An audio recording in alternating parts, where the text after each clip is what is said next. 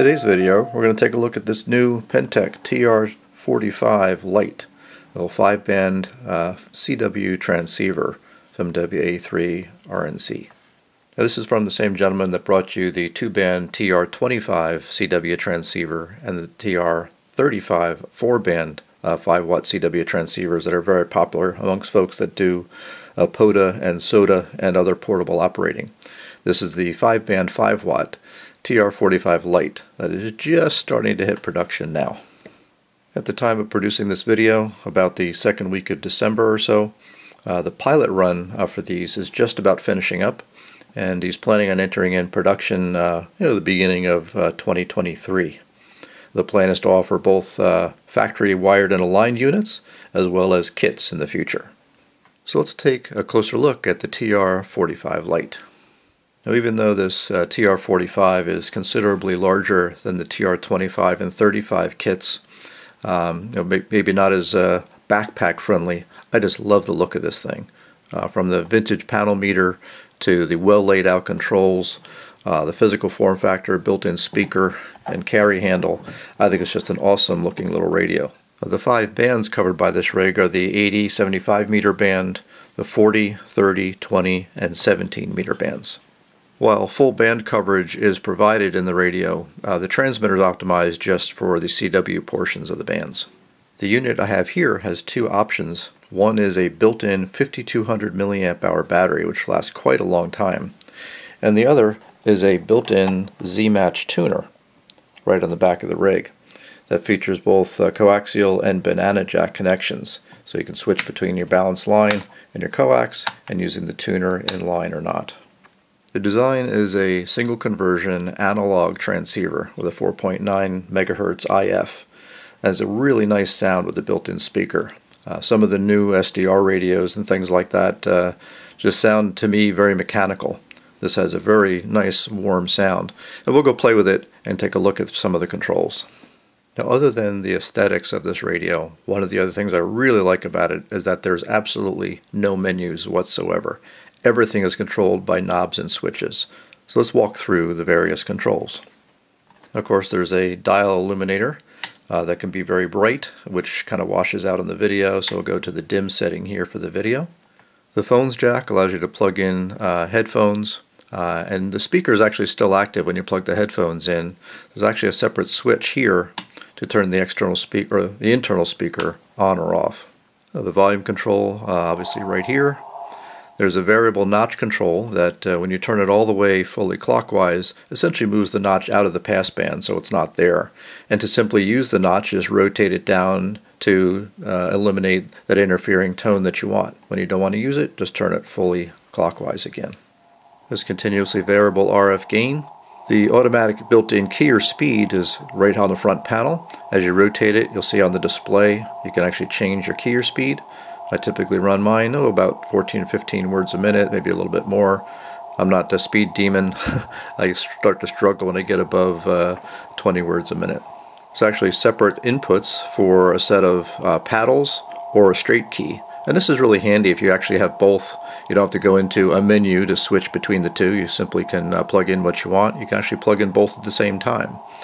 And it's also handy when we go to tune up the radio that if you like using paddles, you can actually move the paddles to the key jack and then hit one of the paddles to act like a single key to hold the unit and transmit while you are setting up the tuner. Very handy. The tuning encoder is right here. The default to tune is in the 10 Hertz position. If you hit it once, it'll move to the 100 Hertz position to tune. If you push and hold, it'll jump to the 1 kilohertz position to tune very quickly. Push and hold again, and it drops to the 1 Hertz position if you actually want to do very, very fine tuning. Here's your continuously variable transmit power control. We'll typically use this if you want to operate lower than the 5-watt maximum, or if you want your tuning up, you'll tune up generally to lower power, then start increasing it as you get the tuner kind of lined in. We'll actually show you the tuning process here in a little bit. And of course, when transmitting, the S meter or the analog meter can show either forward power or reverse power. We'll typically leave it in reverse power when we're setting up the tuner. And I typically leave it there anyway just to ensure that something doesn't happen to the antenna. I can actually see what's happening. And there's also a high SWR warning light. Once the reflected power gets too high, that will light up, give you an indication that you might have to either check your antenna or readjust the tuner. Now, a couple of the switches actually are a momentary push button one way or the other with a center off position. This one here will activate a dial lock when you toggle it up so that you won't accidentally change frequencies. Hit it again and turns that dial lock off. Pushing that same button down will go to a battery check, so you can actually check the health of the battery on the meter. And there's also a spot, so you can actually hear your side tone so that you can kind of compare that to what you're listening to see if you're tuned to the station properly, if you've got them zero beated.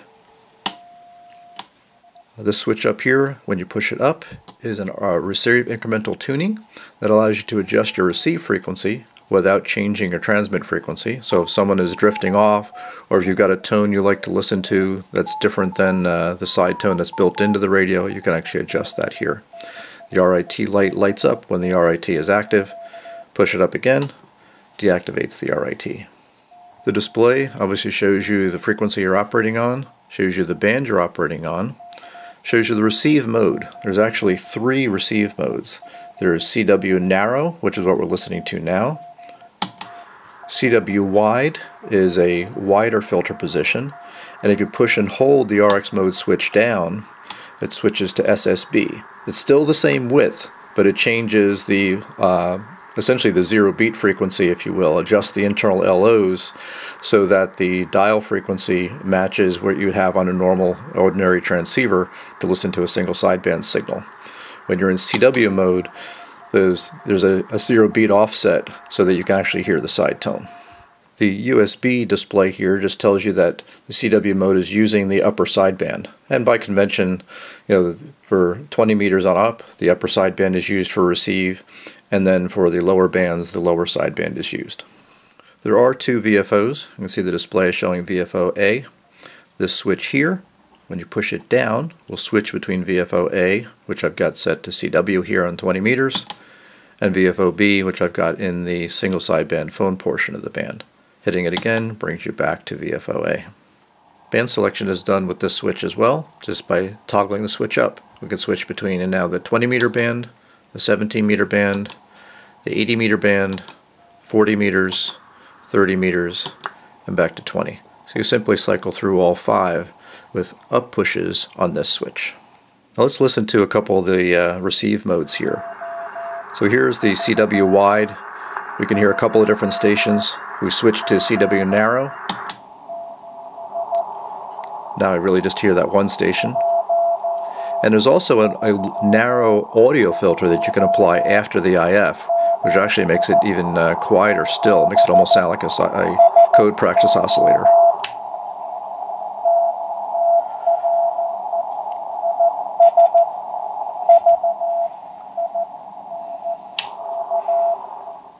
I was curious about how wide those filters are, so I took the time to go take a look at them on my scope. So this is a plot of the CW wide and single sideband filter characteristic. Certainly not hi-fi quality, but very, very good for single sideband or listening wide for CW. Probably 500 or 600 hertz to 2300 hertz or so in terms of receive bandwidth in the wide mode. In the CW narrow mode, we're down to probably just about 400 hertz of bandwidth centered on about 700 hertz where the side tone is. You can ignore these little spikes. These were noise spikes being picked up by poor grounding of the probe I was using to actually go take a look at it. When you're in the CW narrow mode, you can engage the low pass or the band pass audio filter, which sharpens up that filter even more right on the side tone frequency. And again, if you're properly zero beated, it almost makes it sound like a code practice oscillator. So in addition to the long press on the receive mode to switch between CW and single sideband for the local oscillator offsets, there's also a function in the VFO A and B when you long press that. When you long press that, what it will do is take the mode and frequency and all that you've got set up for that particular band, and store that in non-volatile memory, so that next time you power on the rig and you switch to that band, that's the band and mode that it will go to. So for example, if I wanted to always be at 14.059 when I come to 20 meters, I would push and hold this down, and then the backlight goes out on the display. That tells you that you've now written that into the non-volatile memory. So if I turn the rig off and then turn it back on again, when I return back to the 20 meter band, or in this case it'll be in the 20 meter band, it comes back to that particular setting. So if I tune off frequency, turn it off, and then come back on again, we'll see that I'll return back to that 14.059 that I wrote into the memory. Now the back panel is quite simple. Again, I've got the optional Zmatch tuner. This would not be there if you don't get that option. With that tuner in place, you can actually bypass it to go directly out to the antenna connections, or in will allow you to use the tuner in line. And then the RF signal can be routed to the coaxial connector or the balanced line connectors. So in addition to the phone's jack on the front panel, this jack here is for an external speaker. If the nice internal speaker is not what you want, you can plug in your external speaker here. Plugging that in will cut off the internal speaker. There are two DC inputs. Now, pardon these amateur labels here. I put these on. These did not come on the radio itself. The red one is for the charger only, to charge the internal battery. So if you don't have the internal battery, that really wouldn't even be there, I don't think. I'm not sure if it gets populated or not if you don't get that option. And if you want to use an external battery, even if you've got the optional one inside, you can bring an external 12 volts into this coaxial jack here and run on an external 12 volt source. Let's take a look at how to use the optional built-in tuner. Zmatch tuner is very nice because it's just two controls, and there's one combination that gives you the lowest possible reflected power. So you start off by plugging your key or your paddles into the key jack so that you can key down continuously. Reduce the transmit power to some low level to start off with here. Turn the volume up a little bit and switch. I usually like to start off by switching to the wide mode so I can listen to the noise floor. And what you want to do is adjust the two knobs in the back. You can reach over the top and adjust for the maximum noise level or the maximum received level. So I'm going to bring the RF gain all the way up and just adjust these back and forth for the maximum noise.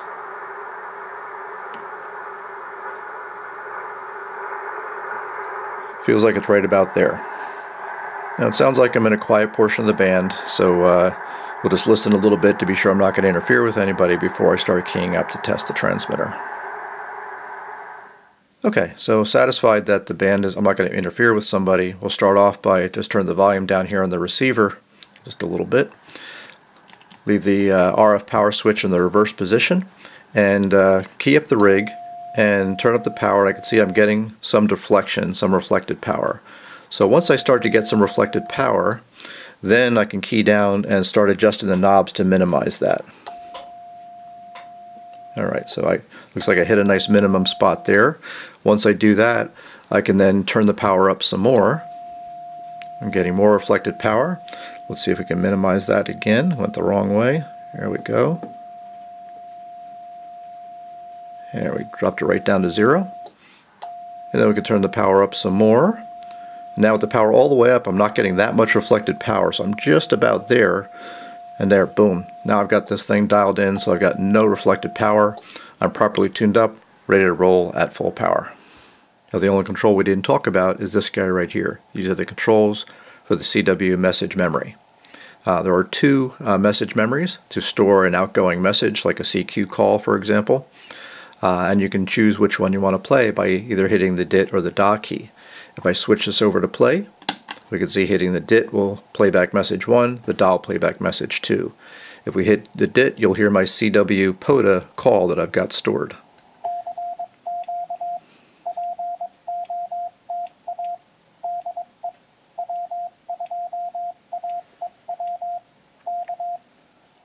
Similarly, if I want to record message 1 or 2, I flip over to record. And what I would do is hit the DIT to record into message 1, hit the DA to record in message 2. The radio will repeat 1 or 2 in Morse code. Once it finishes sending that, then you send your message. And then once you pause for a few seconds, that will get stored and your memory is there. Well, there you have it. Hope you enjoyed this review of this Penntek TR-45 Lite. Just a really great transceiver to operate. Such a great sound in it. Even with the really narrow filter, the receiver almost sounds like a code practice oscillator. No ringing like you have with some of the DSP filters and some of the more modern kind of digital designs or SDR designs. So just a great transceiver. And just a reminder, at the time again producing this video, the second week of December 2022, he's just finishing up the pilot production run of these units. I pre-ordered this in September and just got it about 2 or 3 weeks ago. So you may have to be patient if you want one of these. He expects to be in production in early 2023, and then to provide kits for them as well after that. I can tell you that once I got this unit here, I haven't turned on any of my my main rigs here in the shack. I've been making all my contacts on 5 watts with this TR-45 Lite. It's just such a fun radio to operate, very easy with all the manual controls, such a great sound to it. So again, I hope you enjoyed this review of the Penntek TR-45 Lite 5-band 5-watt CW only transceiver. If you liked the video, give me a thumbs up. And thanks again as always for watching. We'll see you next time.